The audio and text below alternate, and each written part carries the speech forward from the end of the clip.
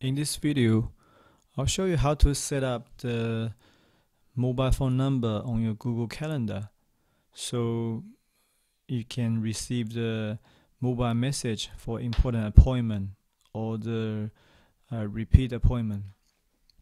For example, someone say, "Oh, I had a calendar set up, so it will send an email, or I can check calendar on my iPhone."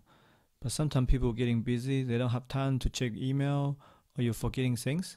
With this setup, you actually can get the free mobile message reminder from Google Calendar. So you never have an excuse to forget your wife's birthday or someone's important appointment. So let me show you how to do this. So first of all, log into your Google Calendar with your Google account, and then on the settings in here, go to click settings, and first of all, make sure country setting is right. Your time zone, say for example, my one is Sydney, because when you receive the appointment, it's based on your time zone. And then, so if you set up your setting here, click save, and go back to setting again, and go to mobile setting. In here, you can put your mobile phone number. So make sure country is right, Australia, and I can put my phone number here, and then click send. After that, you will receive the verification code on your mobile phone. Okay, after your mobile phone detail is confirmed by Google through the SMS message, you got a settings here to change the reminder. So by default, it's sending the Google Calendar will send an email and a pop-up on your computer screen. So if you want to receive the mobile message for any important appointment, you can change this pop-up to SMS, and then you can put 30 minutes before the actual events.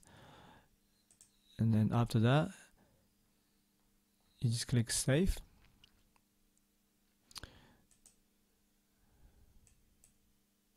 And now if you're adding any new calendar events in your calendar, in your Google Calendar, you will receive notice 30 minutes before the event's actually happening. So let's say for tomorrow, you put the information here, say, "Oh, tomorrow is my wife's birthday."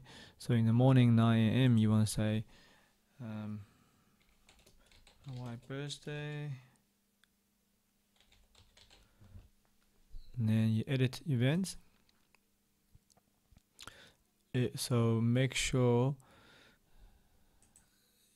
this event's got a reminder here. See, this is SMS 30 minutes before the events. So you will receive the notice 30 minutes before the actual events happening. So this is 9 a.m. So you will receive the mobile message about 8:30.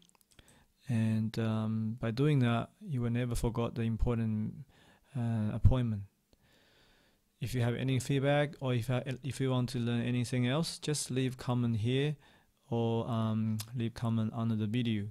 Thanks for watching. See you on next vHow.net video.